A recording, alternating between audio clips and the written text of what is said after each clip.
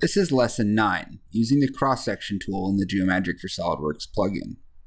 We'll start as always by creating a new document and using the Geomagic for SOLIDWORKS import to bring open crosssections.stl. The cross-sections tool is the first step in creating a mechanically reverse engineered workflow. The first thing that we need to create a cross-section is, of course, a reference plane. So I'm going to build one on the side of my object first using the Smart Selection tool.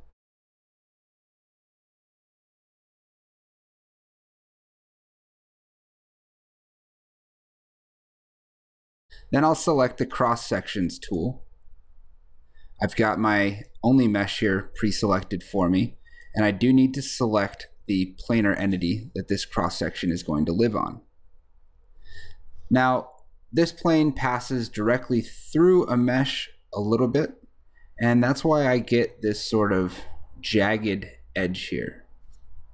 What I need to do is I need to offset this cross-section plane into the part slightly so that I get a cleaner cross-section and get the profile that I'm looking for, which is this shape here.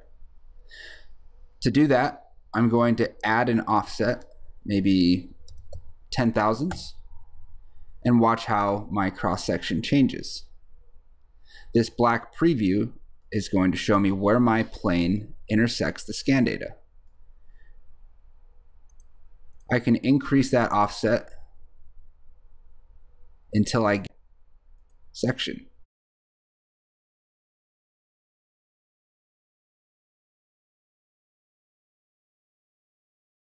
Now the output options that I have are to either build my cross-section as a reference polyline in a new sketch, or try and fit line and arc sections to that polyline. I can also build that polyline as a spline. When I hit accept, a new sketch is created in the history tree, and anywhere where I had intersection between my scan data and that plane is built with a polyline. If I hide my mesh, I can see that polyline more clearly. This is usually the preferred method because I can enter this mesh sketch now and edit it just like I would any other sketch inside of SOLIDWORKS. If I use my normal to, I can see myself square on, and all of these entities are fixed. That's why they're black and they have the anchor icon next to them. My job here is to now use the SOLIDWORKS tools to copy the portions of the polyline that I need. For example, I can fit a line from this point to that point. I can also fit things like 3-point arcs to my polyline.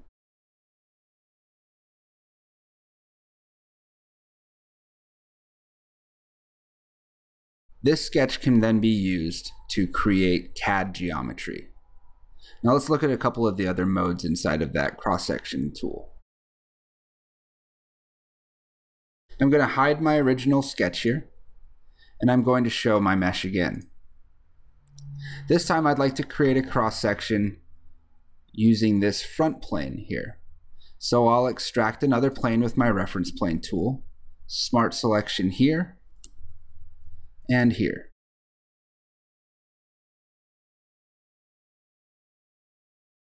With that plane built, I'll enter the cross-section tool again, and I'll see what offset I need to create a new polyline.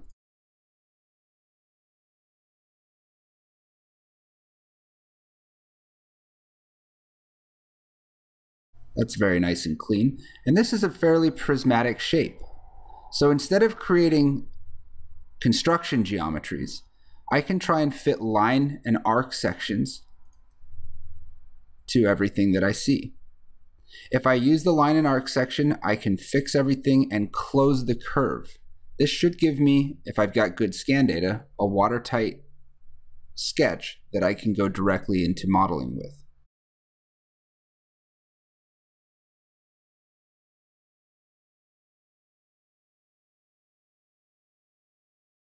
So that sketch now, if I go to my Features tab, should be able to be extruded.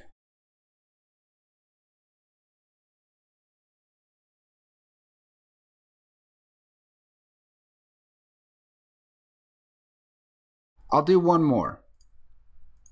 If we create a new cross-section plane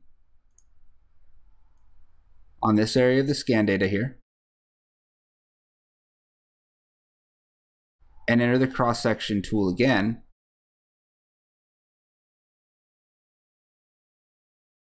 I'll select that plane, and I'm going to offset it in the opposite direction. So I'm going to use my flip curves here to offset into the prongs. I'm going to change my offset value.